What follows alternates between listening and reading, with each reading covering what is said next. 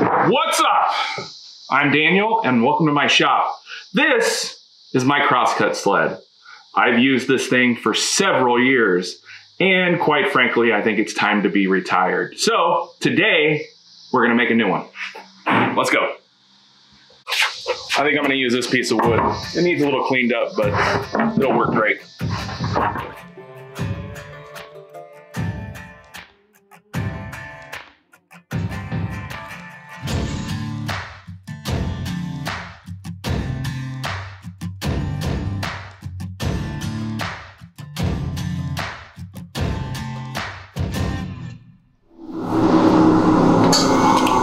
Shut up. All right, I forgot how tall the rails were on my old fence, so I'm gonna replicate those. So I'm gonna go measure them. Looks like 2 3/4 inches. And then I doubled them up. Dust collector, dust collector, dust collector.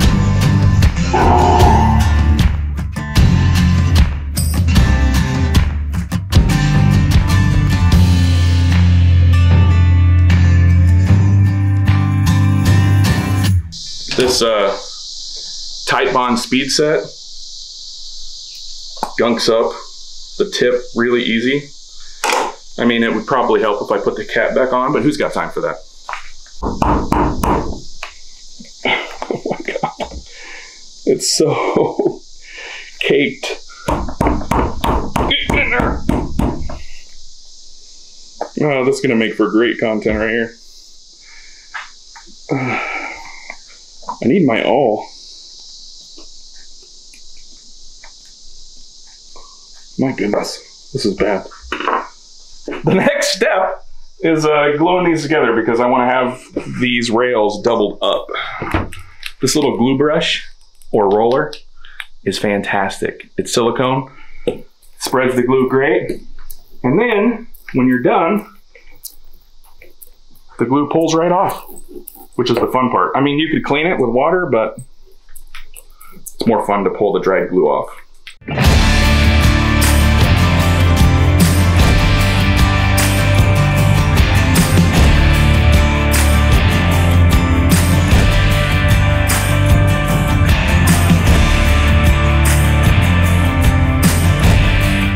The next thing I'm gonna do is cut this to length. Right now it's at about 46 and I want it a little bit shorter, so I'm gonna rip it down on the table saw.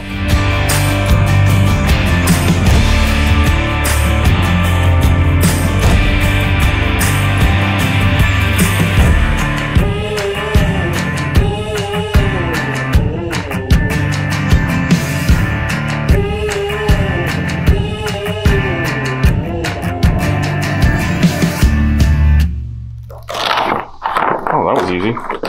Thanks, micro jig.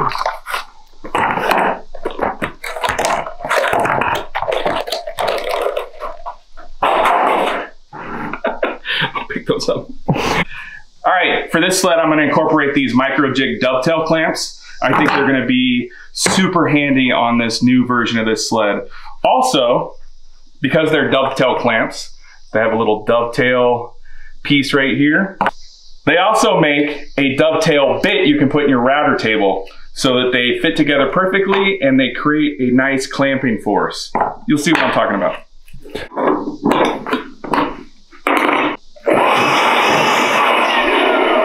Sure to clean out your collet.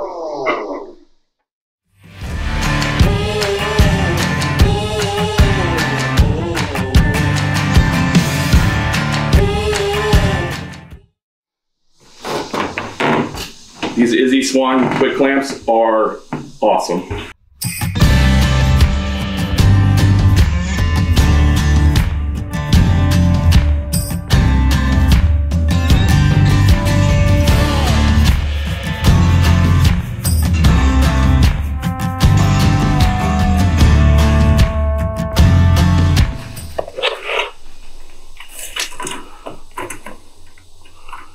So we're gonna go right in the middle. So I'm gonna put the fence at 12 inches.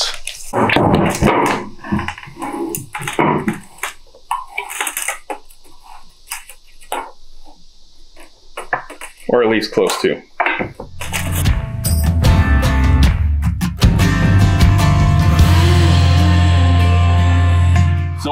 obviously this is gonna be the top portion of our crosscut sled.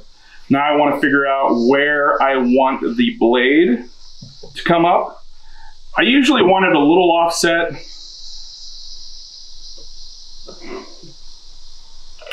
Or maybe right in the middle. Right in the middle seems good. Let's do right in the middle. All right. Now it's time to make the runners for the sled. I'm gonna use this red oak that I've had in my rack for God knows how long. I'm gonna measure the depth of the guide slots, 0.415. And the width, almost 3/4. Perfect.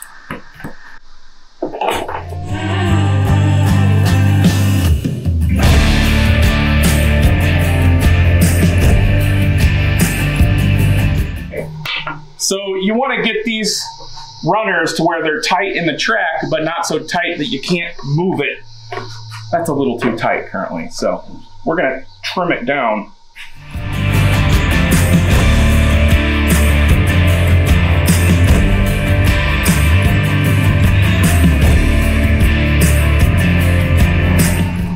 So we moved it over just a hair, and that is much better.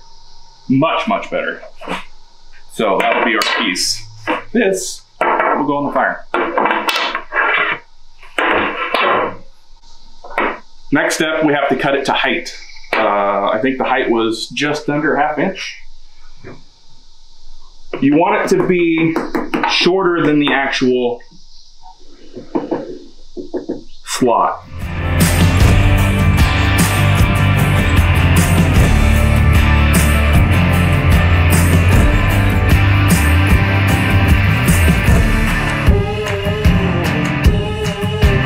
So that's still too tall. We want that to sit beneath the top of the cast iron. So we're gonna trim it off just a little bit more.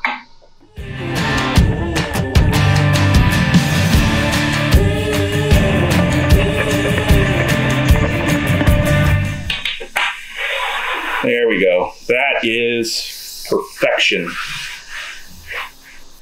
Now that we got these cut, what we want to do is attach them to the base piece that's over here that we already cut earlier.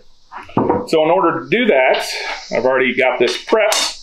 I got washers. We're gonna put washers in these slots, and you'll see what that's for in a second. All right, now that the washers are in the slots, when you put the track into the slot, the track itself will sit up just a hair above the table saw. And that's exactly what we want for this moment. I'm gonna bring these back and line them up with the edge of the saw. We got the fence locked down and in position where I want the board. I'm gonna mark where the track is on the board on either side. Okay. We're gonna take just a few dabs of CA glue. Not too much, you don't wanna overdo it. On 3 spots on the ends and on the middle. I made these lines so I know where to spray the accelerator.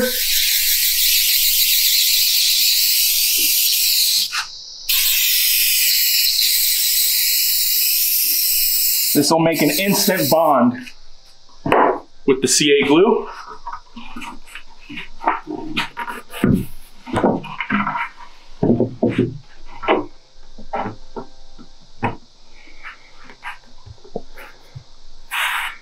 Give it about 15-20 seconds. So I guess it's not that instant, right? But you don't want to pull this up before it's cured. And voila. Now we're going to countersink some screws in there to attach it. All right, we're going to do a pilot hole. All right, we're gonna use a countersink bit so that the screw sits flush with the track. Like so. And I should have had this ready to go, but I didn't. Here we go.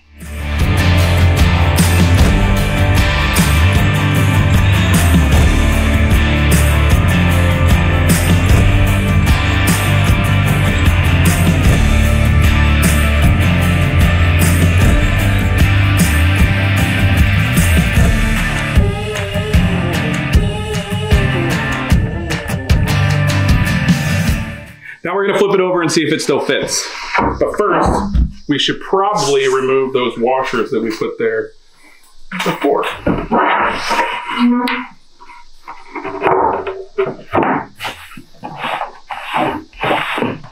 It's a little tight, but nothing a little paste wax won't fix. Excellent. All right, time to take the rails, the front and back rails out of clamps. Because we use the Tight Bond speed set, should be good to go.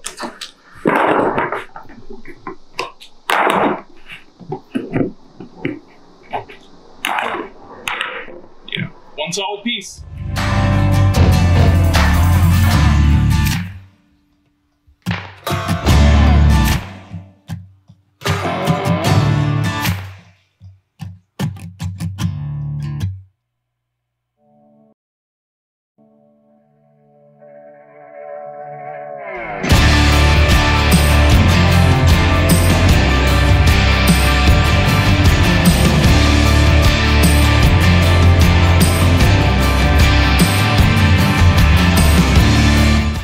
What are the odds?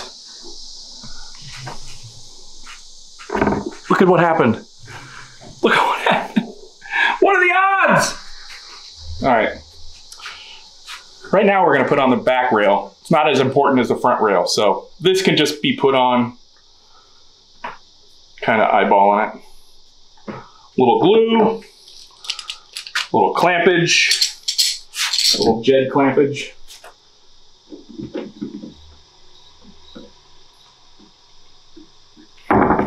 I mean, you do want it to at least look square. And you'll see why I'm putting the clamps on like this in a second.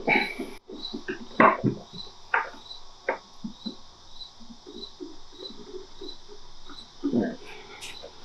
See all that glue? We gotta clean that up right now.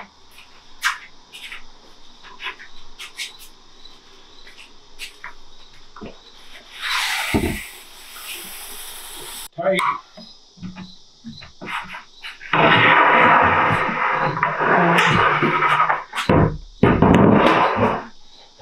We're going to countersink some screws in there to hold it in place. Now it's important that when you put screws in the backside here, that you don't put one anywhere near where the blade is going to be. The blade here should be in the middle between the rails, so I'm not going to put a screw anywhere in this area.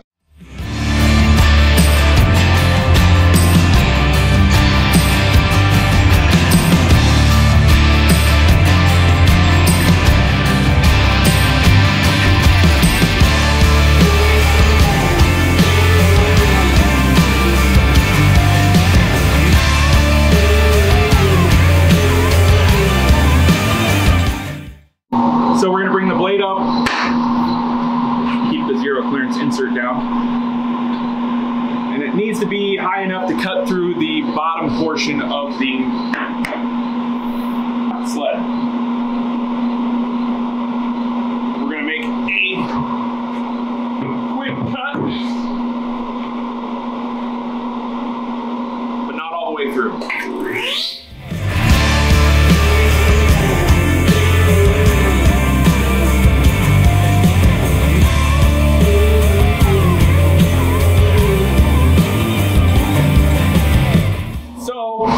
What I'm doing here is I'm bringing the sled back just a little bit so it hangs off the back of the saw just a touch. That way I can access the bottom side. And we're going to countersink one screw on this side for the time being. No glue.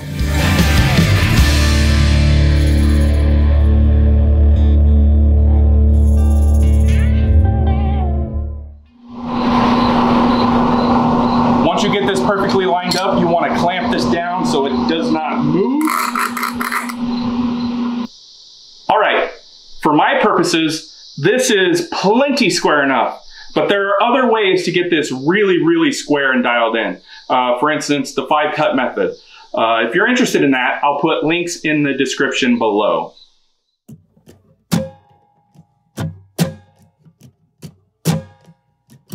All right, so there's a bit of a bow in this rail, I noticed. It's really minimal, but I'm gonna put a clamp on there and see if I can't pull it into straight.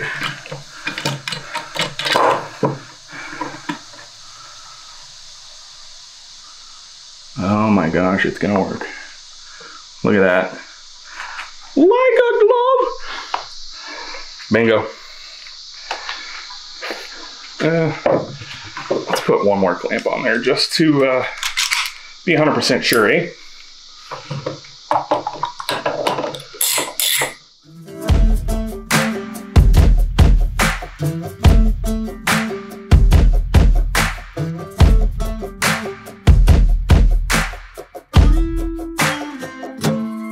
Yep. So, I made a bit of a boo-boo.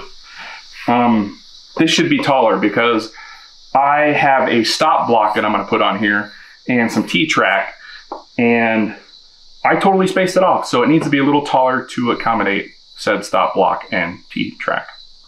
So that's what I'm gonna do now. All right. So the top of those rails are 43.5. That's what we're gonna do. And we're gonna go a little bougie and use Padouk. I pronounce it Padouk. If you pronounce it any other way, you're wrong. Probably move those screws. Seriously? I didn't realize I had these. I just bought a whole nother set of these because I couldn't find these. And they're just right there. No big deal. Organization is key.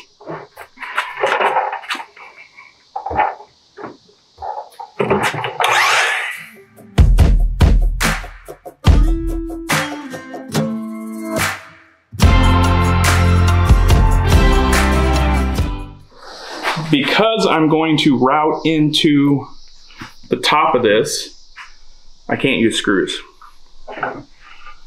So we're going to use some speed set and clamps. And I'm going to let it overhang a little bit on this side because I can flush trim that and it'll be perfect.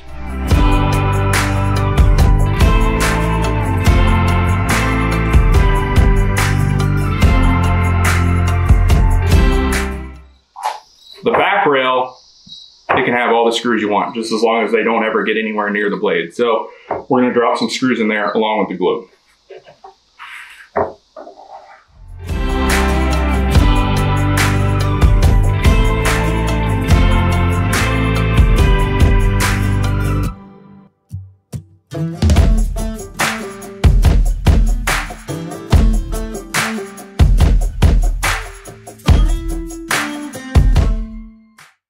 So in order to accommodate the stop block that I got from Cat's Moses, we're gonna put in this Armor Tool T-Track.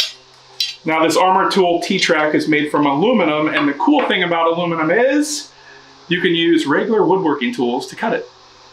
So that's what I'm gonna do.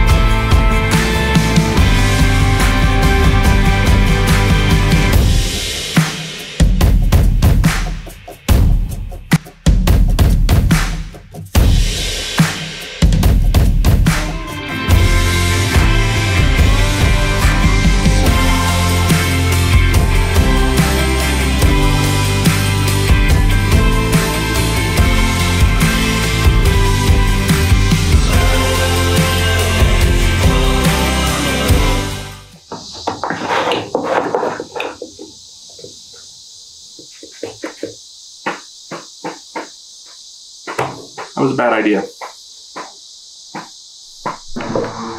All right, here goes the f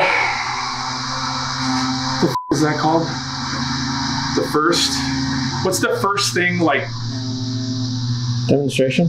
Nope. When a ship goes out on the water for the first time, what is that called? Maiden voyage. Maiden voyage. By the way, I do a podcast, you know, where I talk for a living. It's really bad. Oh, here we go. Maiden voyage!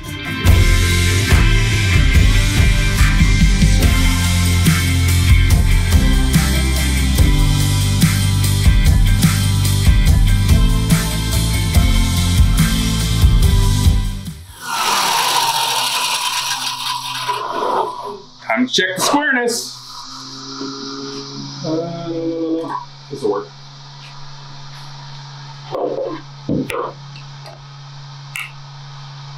Look at that. Perfection. Now let's talk about stuff that's not perfect, shall we? Oh man. So, if you remember correctly, when we first started this, I incorporated these into the sled. And I was feeling pretty good about myself. And then just before we did the maiden voyage here, I realized these are going the wrong way. These clamps will only work properly with this sled if these dados, these dovetail dados, are going this way, parallel with the saw blade. So I'm gonna have to tackle that at a different time. Until then, it's been fun. Be sure to subscribe, comment, all that fun stuff. And can you splice that? So anyways, if you like mistakes and you like me, be sure to subscribe, comment, all that fun stuff. Share this with your grandma if you would. I'm sure she'd enjoy it. Until next time, be kind to one another.